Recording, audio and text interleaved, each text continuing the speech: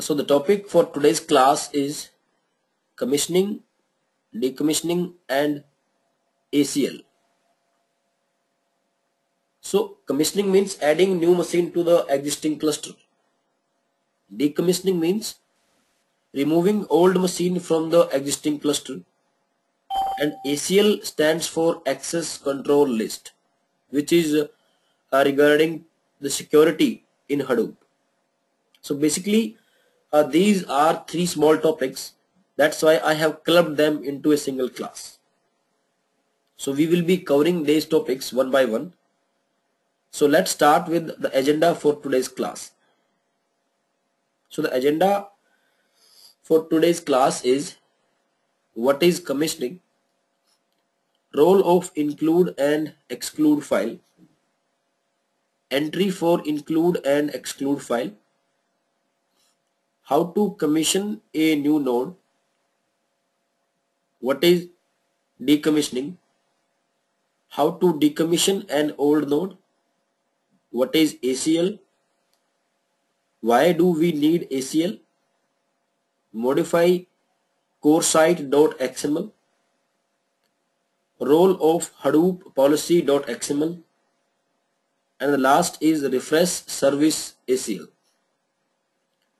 So this agenda is for all these three topics. So we'll be starting with what is commissioning.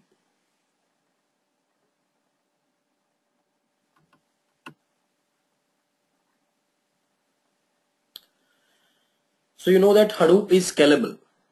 From very first day we are talking that whenever we need, we can increase or decrease the number of machine in a Hadoop cluster. So adding a new machine to the existing Hadoop cluster is technically known as commissioning. So commissioning a new node will increase the storage and processing capacity of Hadoop cluster. Yes, that's absolutely right.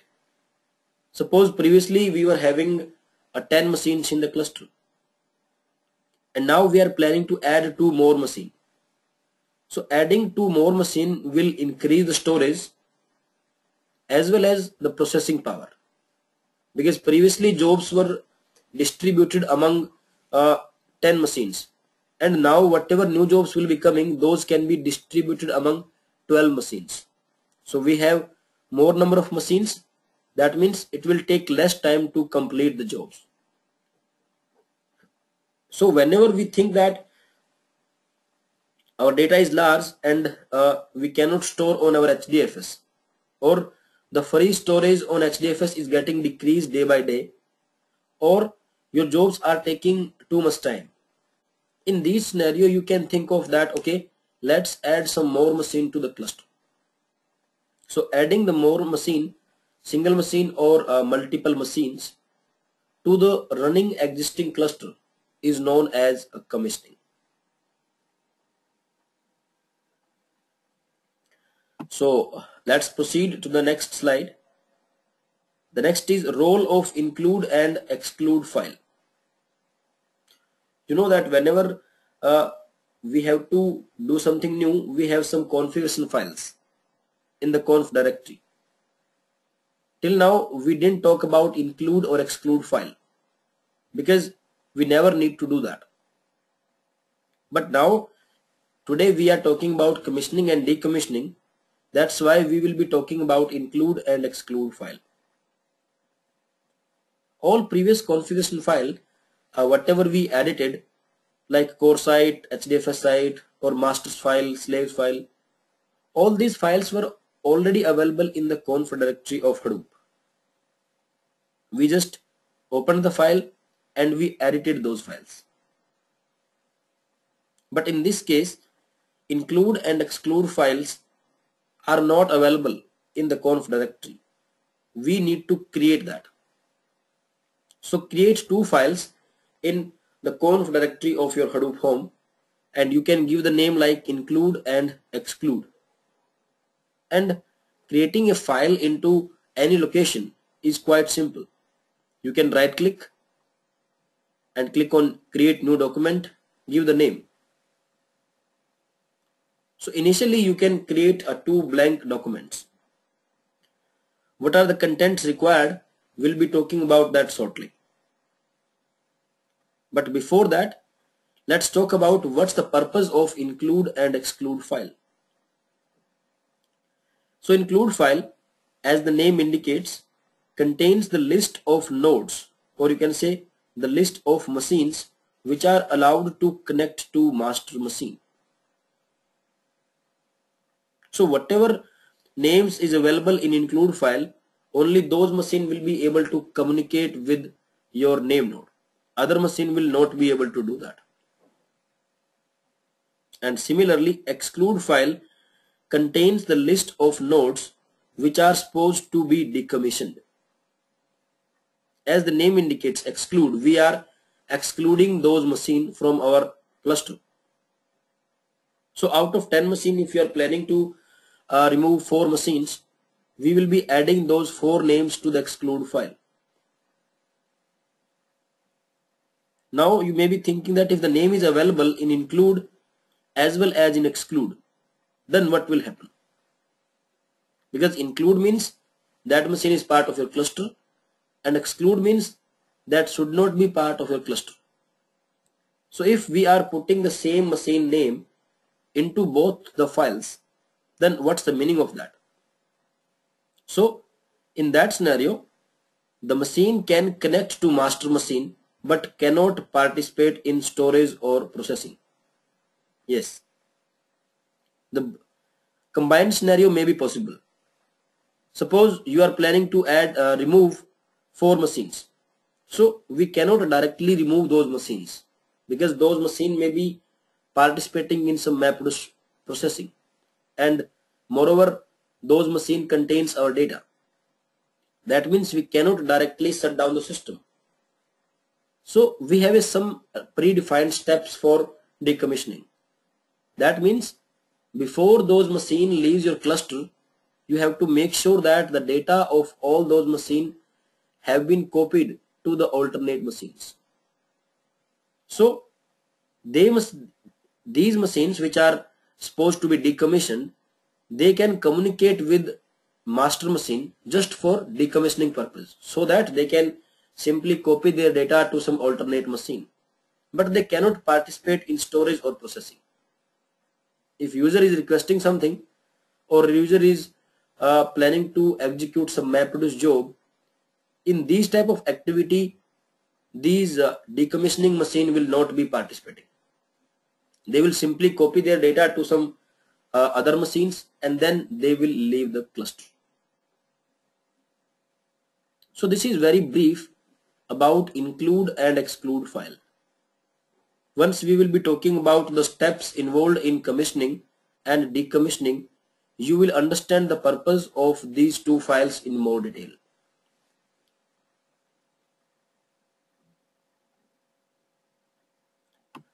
So we are moving to the next slide.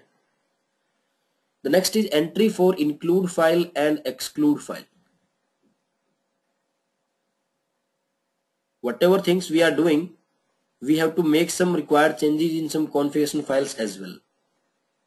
So include and exclude files were not XML files. These were simple files just like master and slaves, which contains only the name of some machines. But we have to make the required changes in hdfs site.xml.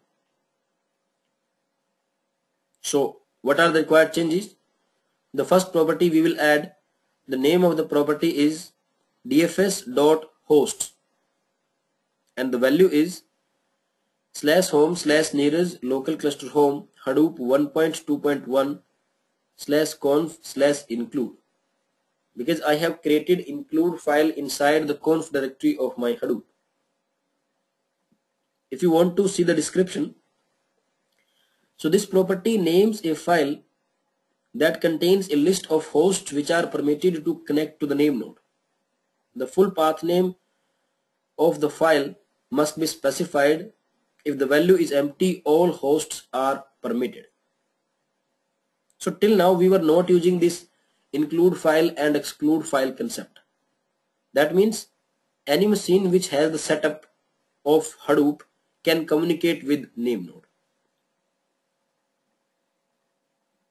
Similarly, we have the next property, that is dfs.host.exclude. As the name of the property indicates, that we are talking about exclude file, and the value is /home/nearest/local cluster home Hadoop 1.2.1 conf exclude. And the description of the same is, this property names a file that contains a list of hosts which are not permitted to connect to name node. The full path of the list must be specified. If the value is empty, no hosts are excluded. Because we were not using this exclude file earlier, that means no machine will be decommissioned, no machine will be excluded. But when we are doing commissioning and decommissioning, these two files will be playing their important role. So this is all about what are the required changes for HDFS site.xml file. So we are moving now to the next slide, and this slide talks about the steps involved in commissioning. So let's start with the first step. The first step is add the network address of the new nodes to the include file. Suppose previously your include file contains 10 names. That means those 10 machines were able to communicate with name node. And now we are planning to add 2 more machines. So until or unless we will add the name to the include file, those machines will not be allowed to communicate with name node. So that is required. That's why that is the first activity we are doing. So either the IP or the name, if you have defined the name in host file of new machines, you can specify those 2 names in the include file. You previously you may have given the name like slave 1, slave 2, slave 3 till slave 10. And now you might have added 2 more names to your host file, that is slave 11 and slave 12. So you can simply open your include file from the conf directory and add the 2 newly added names, which is slave 11 and slave 12. Moving to the second step, update the name node with the new set of permitted nodes using below command. When your Hadoop is running and you are making any changes in any configuration file, those are not reflected immediately. So basically when you are starting your Hadoop, the content of all the configuration file will be loaded by your Hadoop services. So when the Hadoop was started, include file contained only 10 names. But now when your Hadoop cluster is running, in between you have added 2 more names. So automatically name node will not know whether you have made some changes in include file. So we have a command for that, and the command will intimate name node that we have made the required changes in the include file and please take the latest entries. The command is, we will be executing from the bin directory, that is /hadoop space dfs admin space -refresh nodes, n is capital. This command will refresh the node list, and now the name node will know that instead of 10 now we have 12 machines. So accordingly it can consider those 2 machines for storage. If a file is coming, previously it was splitting the file and it was storing on 10 machine. But now as name node knows that there are 2 more machines, so this time if a file will come for storage, it will split and it will distribute among 12 machines. So just like we intimated name node that we have added 2 more machines, similarly we need to intimate job tracker as well, because job tracker is the another master process which deals with your MapReduce execution. So if we will intimate job tracker, that will also consider 2 newly added machines. So previously whenever job was coming, it was distributing among 10 machines. And this time if we will tell the job tracker that we have added 2 more machines, now onwards job tracker will start distributing the jobs among 12 machines. So the second command we have to execute from the bin directory of Hadoop is /Hadoop mradmin -refresh nodes. N is again capital. So this way now both the master processes, that is name node and job tracker, are aware that you have added 2 more names to the include file. Now one more thing we need to do is update the slaves file with the new nodes so that they are included in future operation performed by the Hadoop control scripts. Yes, when you do start all.sh or when you do stop all.sh, your services will be started or stopped on those machines whose names are available in the slaves file. We have added the names to the include file, that's fine, but slave file still contain 10 names. When we installed Hadoop cluster on multiple machines, we had provided those 10 names. So we need to add 2 newly added machines name to slaves file as well, that is slave 11 and slave 12. Otherwise, the next time you will start the Hadoop, it will be starting only on those 10 machines because your slaves file does not know anything about your 2 newly added machines. So this change we will make. Now moving to the next step. The next step is start the new data nodes. We have added the data nodes, that's fine. We have made the required changes in the configuration file, that's also fine. But how this machine will automatically start, how the machine will run the required process, so we need to do that manually. So what you will do, you will go to the bin directory of a newly added machine, and from there you will type /hadoop-daemon.sh space start space data node. You know that slave machine runs only 2 processes, data node and task tracker. So manually we will start these 2 processes on those 2 newly added machines. And once this process will be running, they will be communicating automatically with their master part. So your data node will start communicating with your name node, and task tracker will start communicating with your job tracker. Ultimately, instead of 10, now you are having 12 machines in your cluster. So check the new data nodes and task trackers appear in the web UI. Web UI means your browser. You can open this master:50070, or if you are doing this thing on local machine, you can try localhost:50070. Previously, it was showing live nodes is equal to 10. But this time, as we have done all these steps, if you will open this page on the browser, this page should display live nodes is equal to 12. So you can click on live nodes link and you can see the list of all those machines. If slave 11 and slave 12 are appearing in the list, that means you have successfully commissioned a single or multiple machines without disturbing anything. We didn't stop Hadoop, we didn't restart Hadoop, but still we have added 2 more machines to the running Hadoop cluster.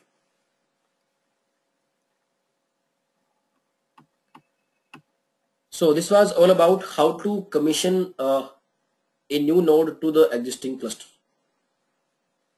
So we are moving now towards the next topic, and that is decommissioning. So we can remove any node, any machine from existing Hadoop cluster if required. There may be different reasons behind removing the machines. Your project might be over and you want to maintain very few machines in your cluster just for maintenance purpose. So in that scenario we can remove. Or you may be saying that my jobs are getting completed in very less amount of time and I don't need those all machines. So please remove half of the machines. So in case you are really interested to remove the machine from the cluster, this decommissioning will help you to do the same. So the data should be copied to alternate node before this node leaves the cluster. Yes, that's absolutely right. We have to remove the machine from the cluster, but that does not mean that we will simply shut down the system. We can't do that, because that may be participating in some storage. Definitely that contains your blocks, and that may be participating in some MapReduce programming. So before we remove this machine from the cluster, we have to make sure that this machine is not participating in processing. This machine is not participating in any storage, and whatever data is stored on this machine, that should be copied to some alternate machine, so that removing of this machine does not affect the running Hadoop cluster. So removing an old machine from the existing Hadoop cluster is known as decommissioning.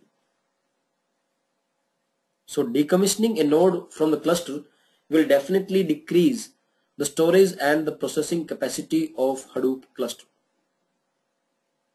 because previously your data was stored on 10 machines and your jobs were distributed among 10 machines, and now you are planning to remove 4 machines from the cluster. So the data will be stored on remaining 6 machines, and now onwards whatever job will be coming, those also will be distributed among 6 machines only. So the jobs which was previously executed by 10 machines and taking some time, now if the same job will be executed by the 6 machines, definitely they will take more time. So before removing the machine from the cluster, this point must be clear in your mind, that removing the machine will decrease the storage and processing capacity. If you are okay with that, and if you are really interested to remove, then we have the steps using which we can easily remove the machine from the existing cluster. So let's move to the next slide, in which we will talk about the steps involved in decommissioning.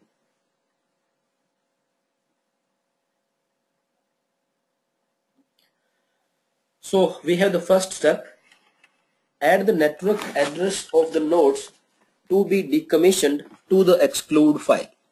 Okay, this time we have exclude file.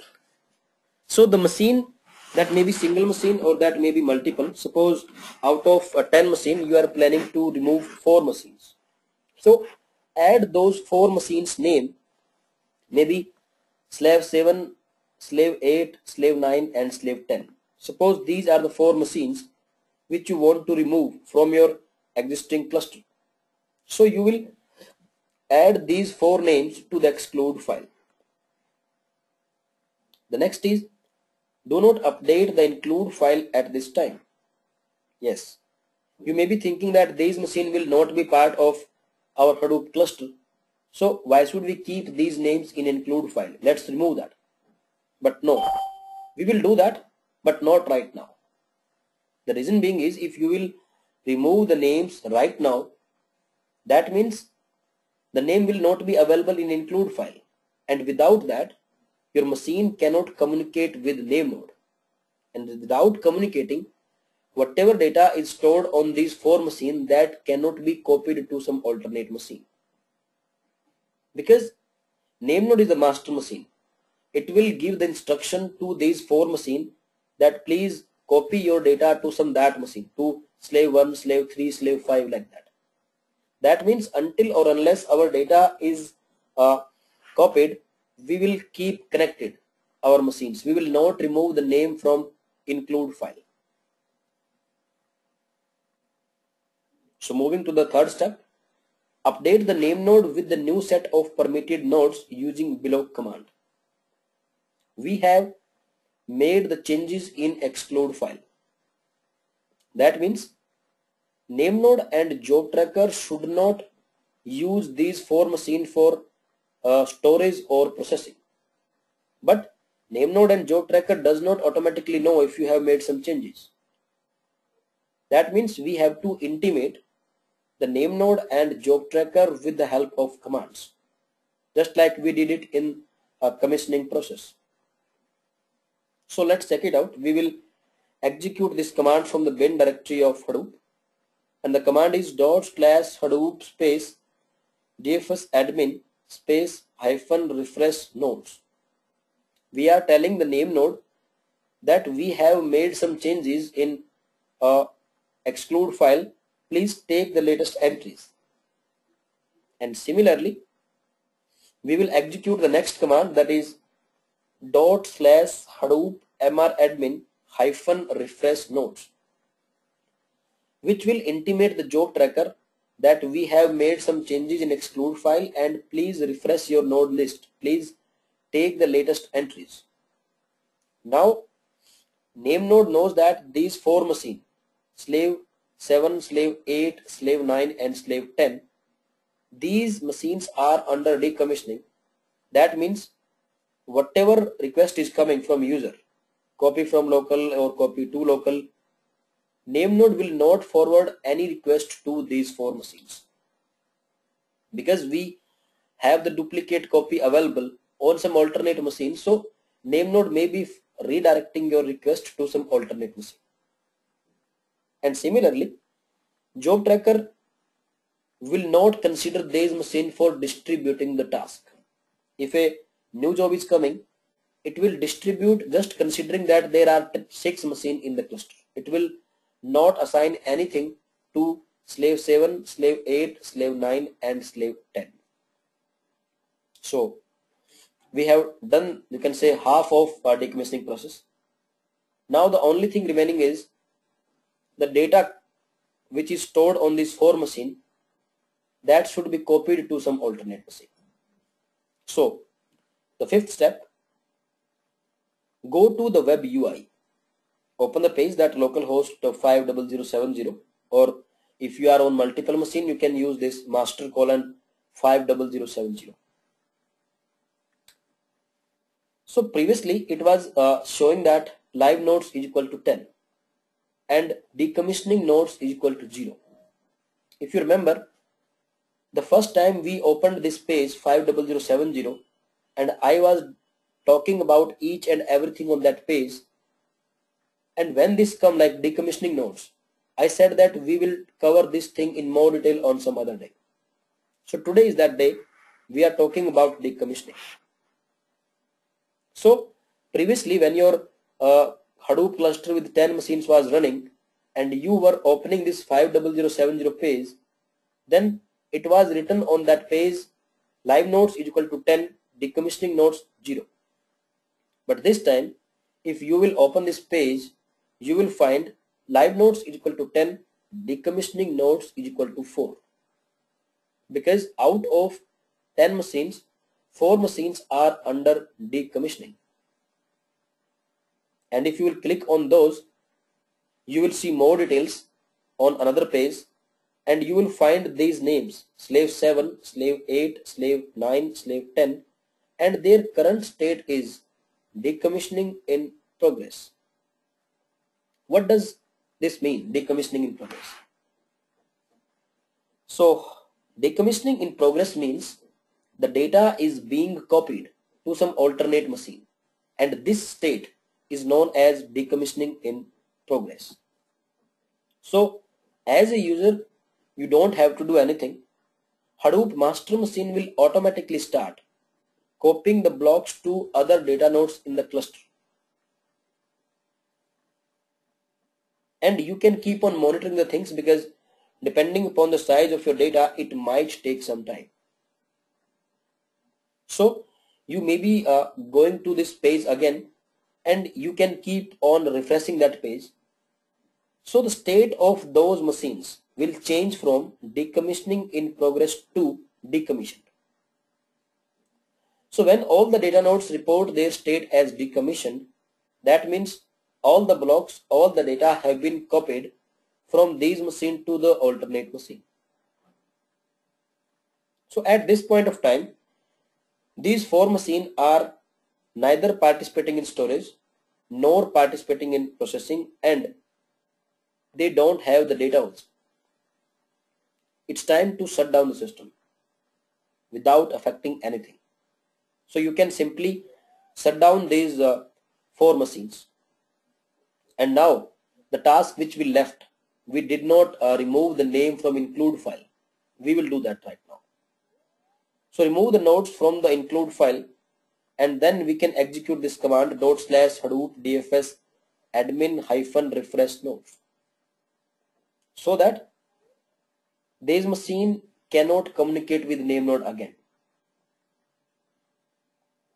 Just like we have removed the name from include file, we need to remove the name from slaves file as well. Otherwise, next time you will type /start_all.sh and it will try to start the required services on slave 1, slave 2, slave 3 till slave 10. But now slave 7, 8, 9 and 10 are not part of our cluster. So just remove these 4 names from your slaves file as well, so that whenever you are doing the start all or stop all, it consider only those 6 machines, slave 1 to slave 6.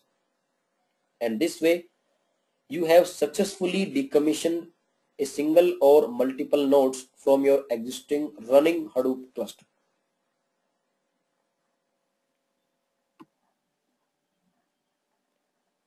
So we are moving now to the next topic, that is ACL.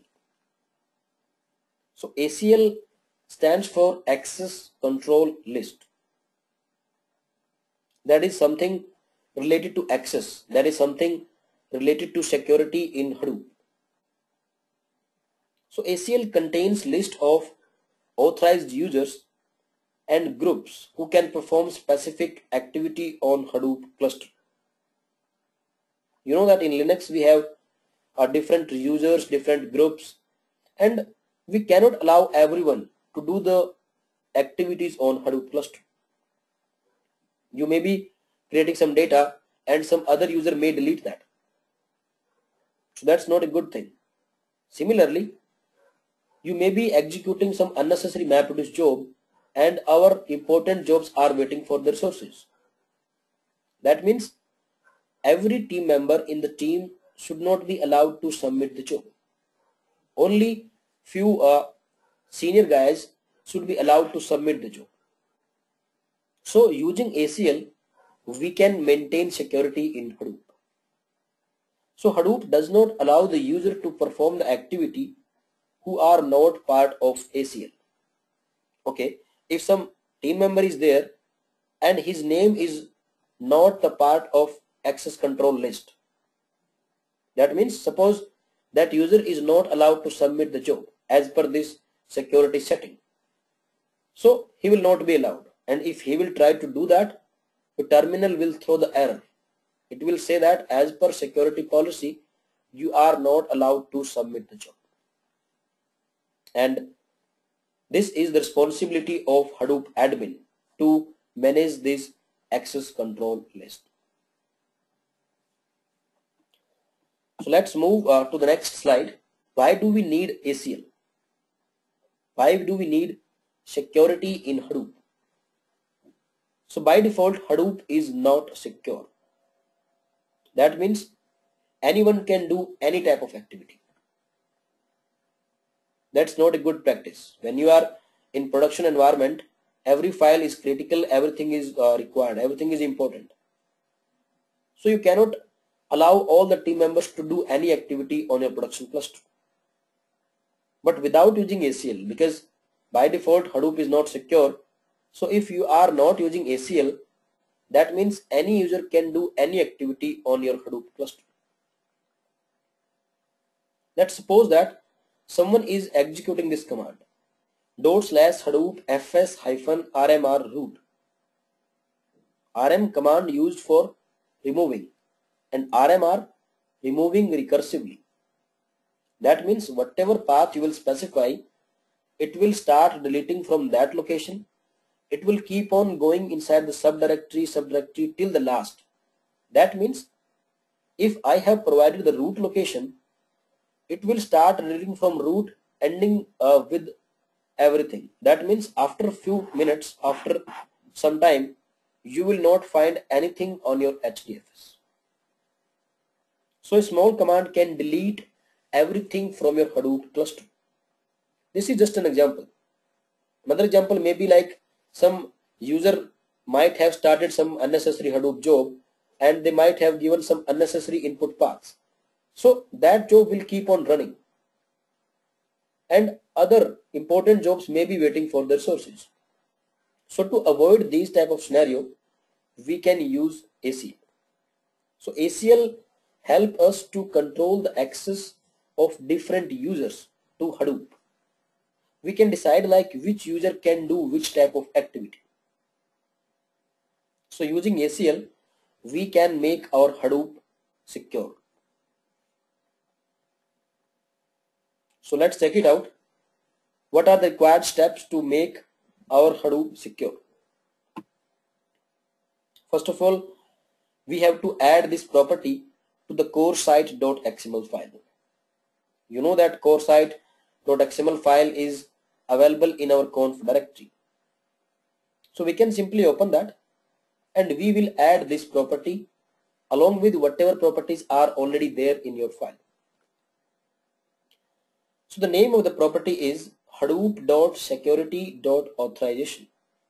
The name itself is meaningful. We are talking about security authorization mechanism in Hadoop. And the value must be true. Why we are defining this property in core site.xml? Because this property is already defined in core default.xml. But the value over there is false. This one, that is false. So whenever we want to change the value of any property, you know that we cannot make the change in default file. Instead, we will copy that property from default file and we will paste that property into our site specific file and then we can make the change. Just like the default replication factor is 3 in default file, but we can copy that property and we can define that property in hdfs site.xml and we can change the value. Similarly, this value which is false, which is making our Hadoop unsecure, we will define this property again in core site.xml and now we will make the value as true. If you want to see, the description is also there. To enable authorization, that is ACL in Hadoop. So this is one step which you need to do. Let's move to the next one. The next is Hadoop policy.xml file. Okay, first of all, where is this file located and what does this contain? So let us check it out. So we'll go to our Hadoop and we'll go to the conf directory and here you will find Hadoop policy.xml, this one. You know that whatever files we need to modify, those are available in the conf directory only. So let me open this file. So this is the file which contains the list of authorized users, authorized groups. So you can see different type of properties are available here.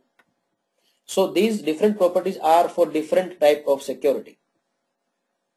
You can see that security.job.submission.protocol.acl.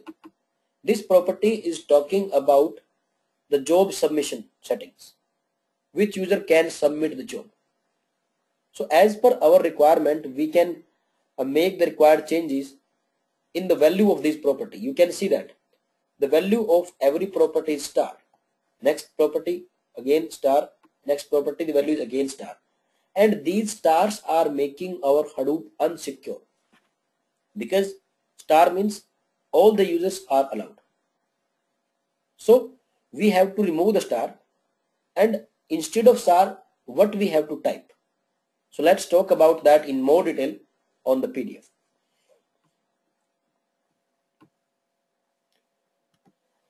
So this is the property, that is security.job.submission.protocol.acl and the value is star. The description of this property is ACL for job submission protocol. used by job clients to communicate with job tracker for job submission or killing of job, etc. The ACL is a comma separated list of users and group names. The user and group list is separated by a blank. For example, Ravi, Swati, space, developers, testers. We have two lists now. One list is of users, that is Ravi, Swati. So all the names in the user list will be separated by comma. Similarly, we have one more list, developer, tester. This is the list of groups separated by comma. And these two lists, user list and group list, these two lists are separated by the blank. You can see that. So instead of star, you will put like this: a comma separated list of user, then space, and a comma separated list of groups. Now Ravi, Swati, all the members of developers group and all the members of testers group are allowed to submit the job. If anyone else who is neither Swati nor Ravi and nor the part of developers and tester, that user, if he will try to submit the job, the terminal will throw the error that as per security policy you are not allowed to submit the job. So this way we can control which user can do which type of activity on our Hadoop cluster. And you can read out the last line as well. A special value of star means all users are allowed. So if you want to use security in Hadoop, you have to remove the star. So what you can do, remove the star, write your username. Suppose your username is Neeraj, so you will type Neeraj over there and then you will try to submit the job. So since your name is available in the list, you will be allowed to submit the job. That's fine. Now remove Neeraj and write something, suppose ABC. This time, if you will try to submit the job, you will not be allowed to submit the job, because as per ACL, as per your Hadoop policy.xml, you are not allowed to submit the job. So this is all about Hadoop policy.xml file. The next and the most important thing is refreshing service ACL. Just by making the change in Hadoop policy.xml does not mean that these settings will be immediately reflected. No. These files are loaded when you are doing start all.sh. So if you are making any changes in between when your Hadoop is running, you have to execute one command. You have to intimate the name node that we have made the changes in Hadoop policy.xml. So please refresh that. And after refreshing only, those settings will be in effect. So you can see now, whenever we make any change to ACL, we need to refresh the ACL. And for that we will executing the command that is /Hadoop DFS admin -refresh service ACL. S of service and A of ACL are capital. So this way you can refresh the service ACL, and whatever changes you have made, those will be immediately reflected. So this was all about ACL, how to make your Hadoop secure. And with this slide we are done for the day.